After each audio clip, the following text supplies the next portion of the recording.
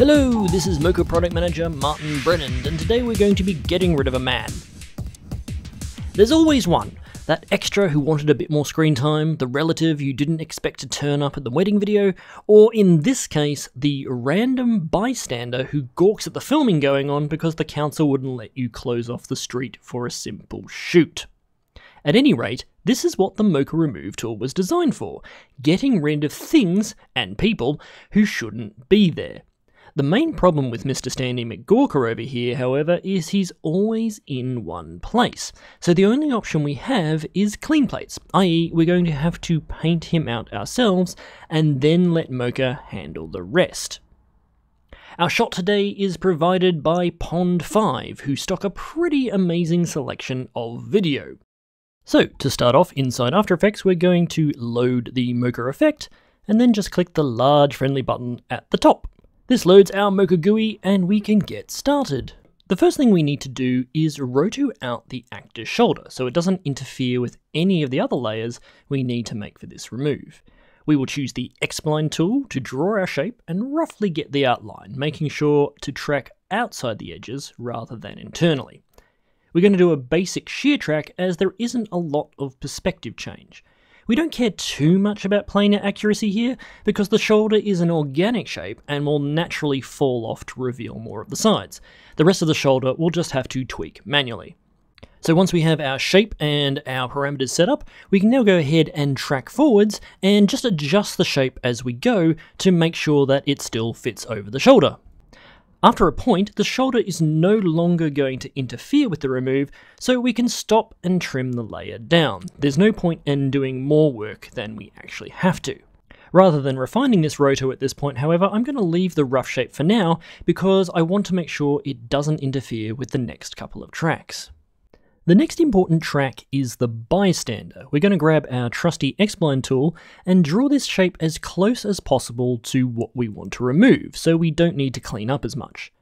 We then drag the layer below the shoulder layer, as Mocha assumes top layers are in the foreground and lower layers are in the background. Very importantly, you should also remember to turn off previously tracked layers. It's good to get in the habit of doing this so that you don't accidentally retrack layers later on. I'm also going to turn on track mats under the matte view button so I can make sure the shoulder is always being cut out of the bystander track. We then track our bystander layer backwards and forwards from the drawing point to get the overall motion. The good thing about this bystander is he's actually standing still, so there's actually not much additional roto to do here, and it's much easier than the shoulder was. For the final layer, we need to draw a background layer. Now, I'm doing something slightly different to normal cases here. In most Mocha removes, you'd be encouraged to track all the planes in the scene that make up the background in order to get accuracy: the wall, the floor, and the backplane. This is because parallax in a lot of moving scenes will make your remove disjointed if you don't track the individual planes. Here, because the background is so blurry and we don't have much obvious parallax, we're going to just wing it and use a single layer. The point I want to emphasize here is that you should make Mocha work for you as you see fit. Sometimes breaking the rules helps you rather than hinders you, and in the case of removes, if the audience never knew it was there, they're not really going to look. So now we're just going to do what we did for the previous layer. I'm going to drag my layer down to the bottom of the stack. I'm going to turn on my track mats just so I can see that cutout. We'll rename our layer to something interesting like background, and I'm going to turn off the previous layer's cog. So we're going to set the minimum percentage of pixels quite high, and I'm also going to turn the surface and the grid on. This is really important to see how the accuracy of your background track is going, because the background track is the most important one to get the tracking accuracy correct, otherwise you're going to get artifacts and problems in your remove. So we're just making sure that's tracking correctly throughout the shot using that surface and grid tool. You'll also notice here that I need to extend the shoulder timeline that I trimmed earlier, as it's still interfering with the background track. The good thing is you can re-extend and keep moving your layers around as you go, so there's no harm done. Once we've finished refining the shoulder mat so that the track is no longer interfered with, we continue on with our background track until the end, and then just quickly scrub through the shot to make sure the track is looking accurate. So when we play it back, you can see now that this track is nice and accurate. The grid is showing us that it's not bouncing around too much, so we're going to get a good remove off that background plate. Now, what we need to do is fix up that shoulder so that it is accurately against the shoulder edge, because this shoulder edge is going to be cut out of our final remove patch. So now we just need to go back and refine all of that matte edge to make it nice and clean. To refine the shoulder, we're going to turn on the Quick Stabilize mode, which will simply take the tracking data from our layer and lock its position based on the motion. This makes it much easier to work with moving objects while we're refining an edge. Then, using the Point Insert tool, we're going to go through and find all the little bumps and dips in the jacket to make sure they're covered accurately with additional control points, smoothing those curves out where necessary using the X-spline handles. If you're having a hard time seeing the edge, you can turn off the colorize mode in the mattes, which will cut the area out for easier viewing. You can also turn on invert matte in the layer properties to see if any of those edges are bleeding out of the shape. Using a combination of these views, we go through and refine the shape throughout the necessary covered areas. When you're done, you should make sure none of that edge is peeking through, or it may be used as part of the remove render and show odd artifacts.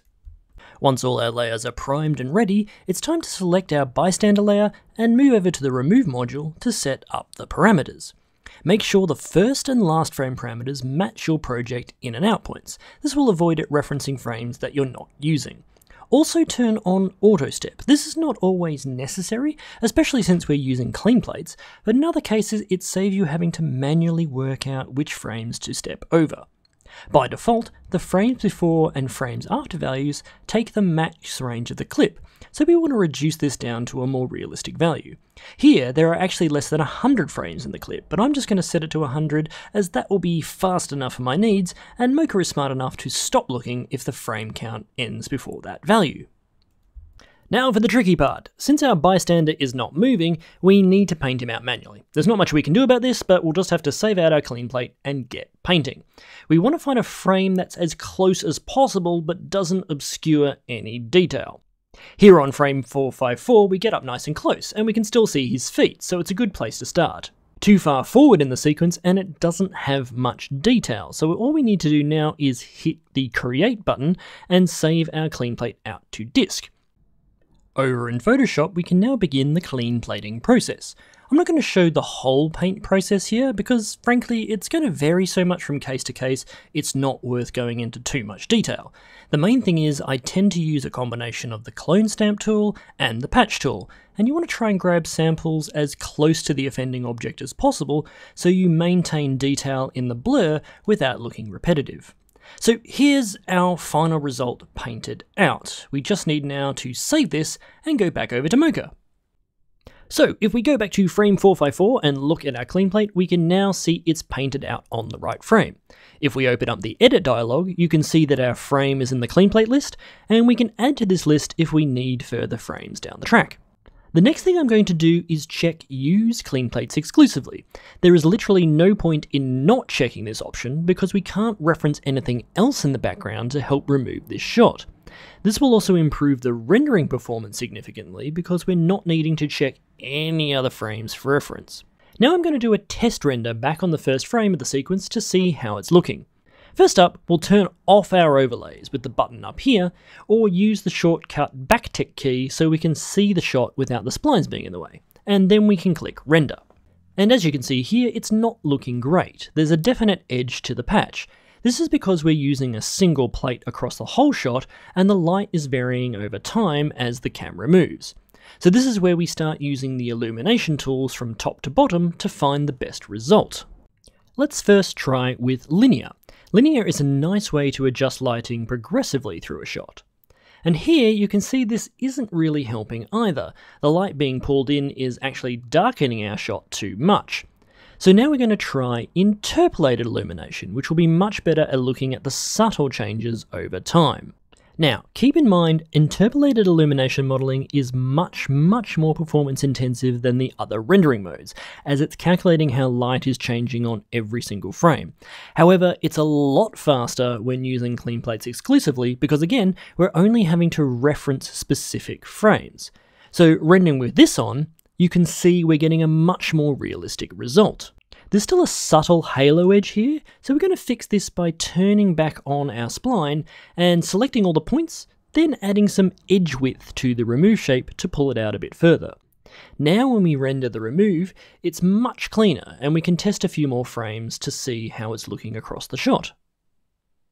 This looks good, so it's time to save and close and then render back to the main host timeline. Back in the After Effects interface, we twirl down the module render section, choose Remove from the module dropdown, and click Render. So removing unwelcome people from video is easy enough to do with the Mocha Remove module. It saves you the hassle of a reshoot, and then you can get back to more interesting tasks, like invoicing. If you have any questions, as always, please jump over to the forums at borisfx.com. Thanks for watching, and goodbye.